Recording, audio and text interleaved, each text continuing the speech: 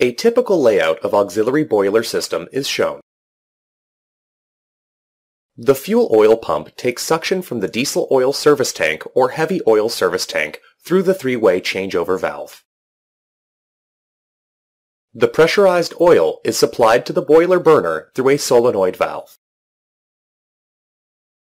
The pilot burner is fired first to light up the main burner.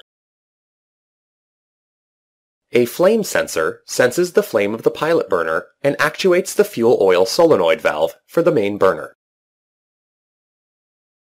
Feed water pump takes suction from the hot well and discharges to the boiler drum through feed water regulator.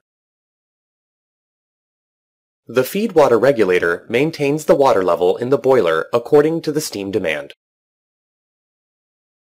Before starting the boiler, you have to carry out a few checks.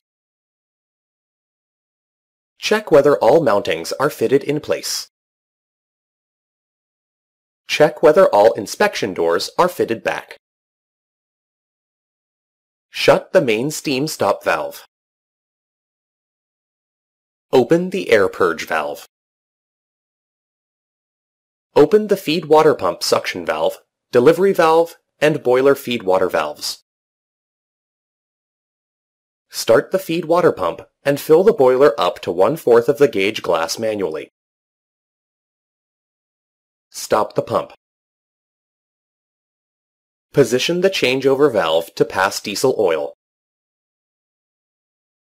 Open the fuel oil pump suction and delivery valves. Open the heater bypass valve. Close the heater inlet and outlet valves.